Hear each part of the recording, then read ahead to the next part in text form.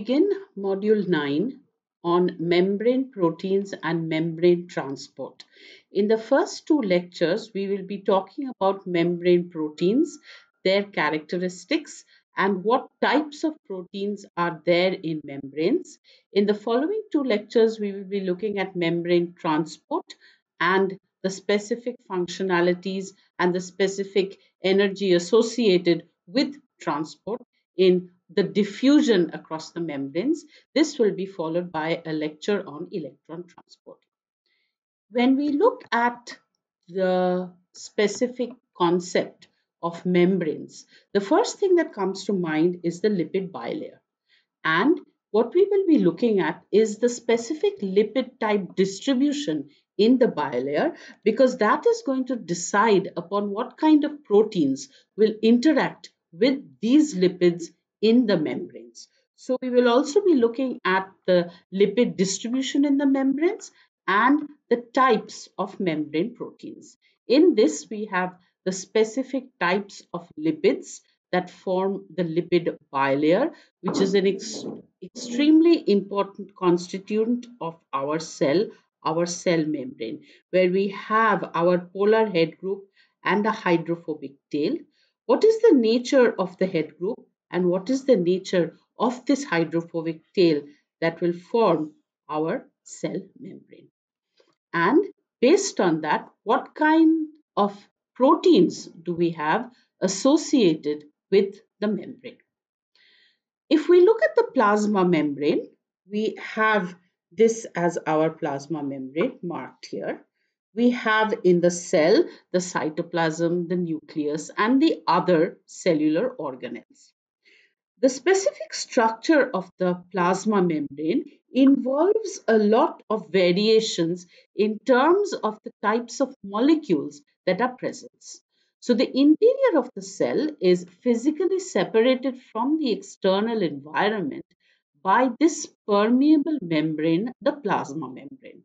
And in the plasma membrane, there are several components that are present.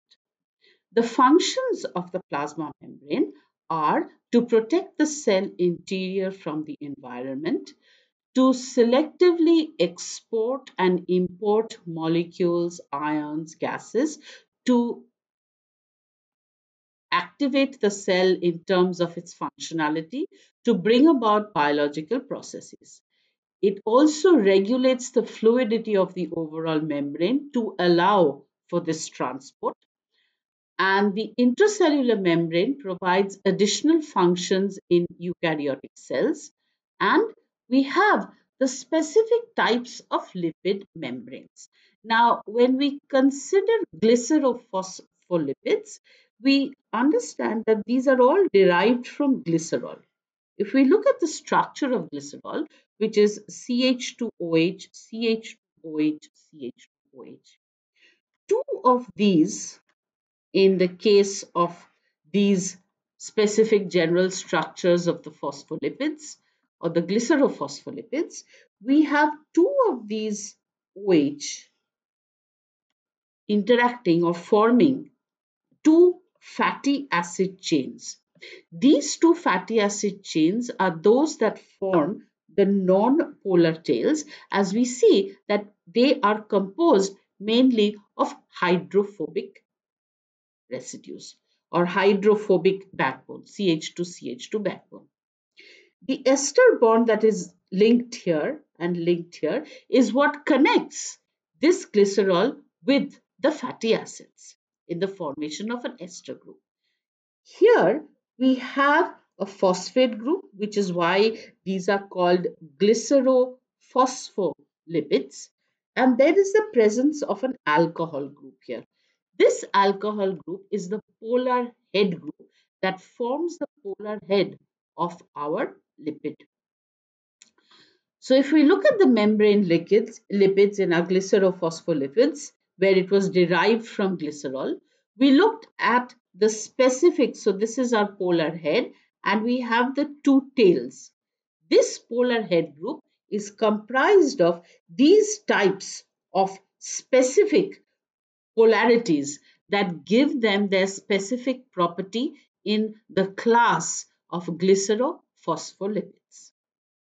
When we look at the glycerophospholipids with their head group according to the alcohol that they have been derived from, they have specific names: phosphatidylcholine, phosphatidylethanolamine, phosphatidylserine, inositol bisphosphate, glycerol, and diphosphatidylglycerol. So these different types of head groups give them different properties, which is important. The different tails give them properties that are important. So if we look at the sphingolipids, here in this case, what happens is we have one that is an acyl chain, the other that is a sphingosine, all based on the fact that we have a polar head group and two hydrophobic tails brought about by the chain of CH2 uh, moieties that are present here. And this again is our alcohol group where we can have a phosphocholine, and this is an example of sphingomyelin in a specific type of lipid. So all of these form the parts of the lipids. We can look at the sterols that are present also in membranes, which is part of, say, cholesterol, that is part of the lipid membrane, the plasma membrane. Now, the possibility, therefore, of the plasma membrane to have different types of head groups, different types of tails, results in different types of properties of this. So, we can also have another type which are the ether linked lipids. Again, what we notice here is a polar head group with two hydrophobic tails. So the variability in the distribution of the membrane lipids comes from the fact that it is based on the type of fluidity of the membrane, where we have major eukaryotic phospholipids. These are phosphatidylcholine mainly. Major bacterial phospholipids are a bit different in that they could be phosphatidylethanolamine or phosphatidylglycerol. Then we have the other types. And the mitochondrial inner membrane has this specific type of lipid. Similarly, if we look at the other types, we can have the cholesterol, which is almost entirely in the plasma membrane. Then we have the specific microdomains that act as signal transduction regions, because we understood that this has a very important role in signal transduction. Then we have the exoplasmic type, that are the choline lipid types, and we have the cytoplasmic types that are the aminolipid types. So when we look at a specific idea of the different types of, or the variability in the distribution of these membrane lipids at the different positions of the membrane, then we will see that these lipid properties affect the membrane in different ways. For example, the head group size compared to the length of the chain is going to give a variation to the structure, or what is called the curvature of this specific part. So if we have a smaller head group with a longer chain, the curvature will be different. So based on the head group size and the length of the lipid chain, it is possible to get a different types of curvatures associated with what are called the leaflets of the membrane. So what are these leaflets? This is the lipid bilayer structure, a general structure that says that there is water on either side of this lipid bilayer. We have leaflet 1 and leaflet 2, and there are specific associations in the sense that we have a polar component because of the polar head group that interacts with the water, and we have a hydrophobic part, a non-polar part associated with the hydrophobic tails. Given the size of the specific head groups and the length of the chain, we understand that there can be a relative curvature to this that would result it in forming the plasma membrane. So if we look at this biological membrane, we understand that there are variations in the lipid structure in terms of its head group and its tail, which then results in a specific curvature associated with the membrane. This membrane, lipid bilayer, therefore can have variations depending upon the components that they are comprised of and the components that are present. This is called a fluid mosaic model because of the different components present on the membrane. We have the cytoskeleton. We have different proteins on the membrane. These proteins have specific roles to play. We have carbohydrates that are attached to the proteins, where we'll be looking at this in the protein carbohydrate interactions that we will study in the following module. We look at the cholesterol and we have the functions of the membrane bound proteins. This is involved in the transport of solutes, in the communication and signal transduction, cell-cell and cell extracellular matrix recognition, energy production and photosynthesis, defense, and cellular trafficking. So the whole important activities associated with membrane bound proteins are very evident from the fact that all the cellular activities in the cytoplasmic region and the transport of material from the inner cytoplasmic region to the extracellular region are all controlled by the proteins that are present in the membrane. If we look at the types of proteins in the membrane, there are two types. One is the integral protein that traverses the membrane. The other is a peripheral protein that is on the surface connected with the lipid. So it has a protein-lipid interaction, and this is traversing the membrane in a sense where the protein-lipid interactions are on the surface of this specific protein. We will look at this and the types of residues that are involved in the interactions between the lipid as we go through the lectures. The types of proteins in membranes are the integral or the intrinsic membrane proteins. They are have presence of one or more segments, and they traverse the lipid bilayer. We look at the peripheral type. These are the extrinsic membrane proteins.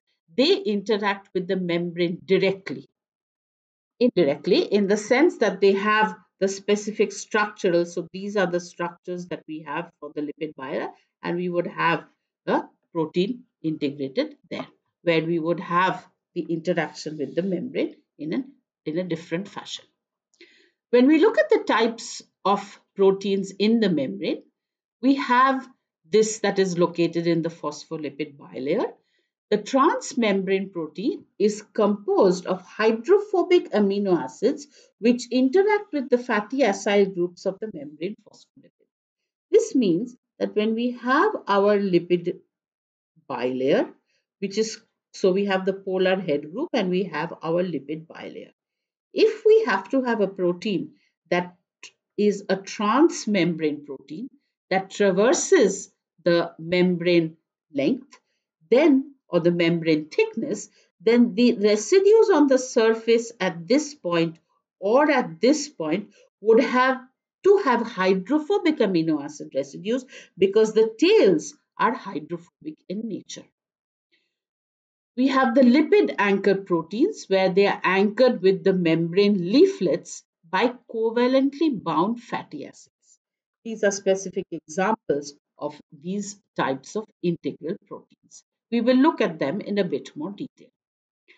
The peripheral extrinsic membrane proteins, they interact with the membrane indirectly by interaction with the integral protein or directly by interaction with the polar head group.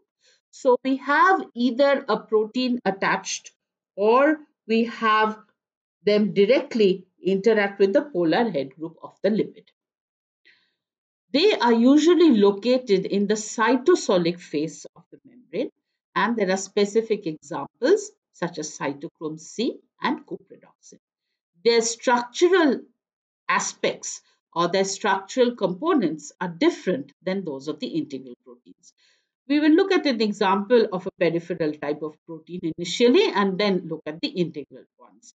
So cupridoxine is a copper protein that participates in electron transfer between proteins, and we see that its structural aspects allow it to interact with the surface of the membrane, that is the polar head groups. Similarly, in the cytochrome C, which is a heme protein, the function is cell respiration. This is located in the inner mitochondrial membrane that also has a structure that is distinctly different from the integral membrane protein structures, which we will look at. The functions of the integral proteins thus are as cell receptors, because they traverse the cell membrane. They can act as cell receptors. They trans they can transport molecules through the membrane, which is the most important function that they have, and they can form channels to import and export molecules, which is their main purpose of membrane transport, which we will look at distinctly different from our way in which they act, in the sense that there are specific components, there is a specific membrane potential that is important for the channel formation and the transport of material from the inside to the outside of the cell and from the outside to the inside of the cell. And we will be looking at in detail in our discussions on membrane transport. The integral proteins have two general architectures. One is an alpha helical bundle type, as it is called, or a beta barrel. We realize that this is necessary because there has to be a pore whereby the material or the material that has to be transported through, whether it's small molecules or ions or even larger molecules, the way they would have to be transported is through the membrane. Another type of structure which we have not looked at before is called a beta helix. This is a solenoid protein domain, and these are the strands that are in this fashion here. So we have the structure that is stabilized by interstrand hydrogen bonds. So these are the hydrogen bonds that stabilize this structure, and it also can be stabilized by other protein-protein interactions or metal ions. And what they do is they associate with each other very effectively, and they can form a pore by which we can have transport. There are bitopic proteins that are integral proteins. They contain a single membrane spanning domain. So this is what it is. So if this is our membrane, we would have the N terminal on one side and the C terminal on one side. And when we have a single membrane spanning domain, this is called a bitopic domain. They can function as recognition or adhesion molecules, as receptors of growth factor like messengers, and the cytoplasmic region passes on the signal into the cell by binding the soluble elements or cytoskeletal proteins. So what happens is during this transfer, if we have the transfer in this direction to the cytoplasmic region, then the signal is passed on through other molecules to the specific location or the target where the signal has to go. There are polytopic integral proteins which have their variations in a way that we have this is where they traverse the membrane a number of times. So they contain two or more membrane embedded regions, and they usually function as receptors or transporters, and the functionality we see is dependent upon the structure of the protein. If we look at the integral membrane proteins, which have over 90% alpha helical structure, this is an example where we have the adrenergic receptor that acts as an integral membrane protein. Other examples include the bitopic, that's the recognition of and/or of adhesion molecules, where we have a specific type of traversing of the membrane and a specific recognition site that recognizes a molecule, or for adhesion cell-cell adhesion also that would result in the transport of material. In the polytopic receptors or transporters, we can have an example like the K plus channel that involves the transport of ions. We will be seeing the membrane transport in greater detail in the subsequent lectures. When we look now at a transfer of the membrane, we have our exoplasm, we have our cytoplasm, and an integral protein that is a specific receptor protein. This receptor protein can be an extracellular signaling molecule binds to the receptor protein on the cell surface. So this binding occurs, and when this binding occurs, this initiates an intracellular signaling cascade. These receptor proteins are very important in their structure function relationships so that the specific binding is going to trigger this signaling cascade. So then there is an intracellular response once the binding occurs. An example of this of an ionophoric antibiotic is gramicidin. This gramicidin is an example also of a beta helix type protein, and we have the exoplasm and the periplasm and the transport of material across the cell, across the membrane. This is extremely important as we understand for the functioning of the cell, for the transport of material to maintain the cell. The cell surface receptor, therefore, can act as an ion channel linked receptor, where after ligand binding, the ion channel is opened and it allows selective ions to transport through the membrane. So this membrane potential, which we will look at, is important in allowing the binding of the receptor that is going to open the channel that is going to then allow the ion to be transported. So we have another example, a G protein coupled receptor. Again, after ligand binding, the guanine nucleotide binding protein, the G protein, is activated. This G protein activation, once it is activated, interacts with the ion channel or an enzyme. Another type is where we have an enzyme linked receptor, where the cell surface receptor has an enzyme linked intracellular domain. After ligand binding, the signal is transferred across the membrane, and this activates the enzyme into performing its function. An example is tyrosine kinase receptor, where there would be a phosphate transfer involved. The beta sheets that we saw we saw the beta helices. This is a beta sheet where this is the formation of a large pore depending on it's a porine type molecule that is important into the size of the molecule that it is transferring, and we will see what we mean by active and passive diffusion in our lectures on membrane transport. So we looked at the biological membrane, we understood the components of the lipid bilayer, the cytoskeleton, the specific proteins involved, the integral type proteins and the peripheral type proteins, and why they would adopt the specific structural components that they are comprised of. We have the carbohydrate attached. We will look, as I mentioned, the protein carbohydrate interactions, and we have the cholesterol that due to its presence maintains a fluidity. We learned that the lipid head group size and the length of the chain and this will adopt a different structure, a different curvature depending on the head group size and the length of the chain. And for the integral proteins, there are specific type of structural aspects that we're looking at, whether they are forming an alpha helix bundle or a beta sheet type beta barrel structure that would be a porine, or they can form a beta helix that looks like has a solenoid type structure that is going to be helpful here in the understanding. So what we looked at is the glycerophospholipids, the sphingolipids, the sterols, the ether-linked lipids, integral and peripheral membrane proteins. These are the references.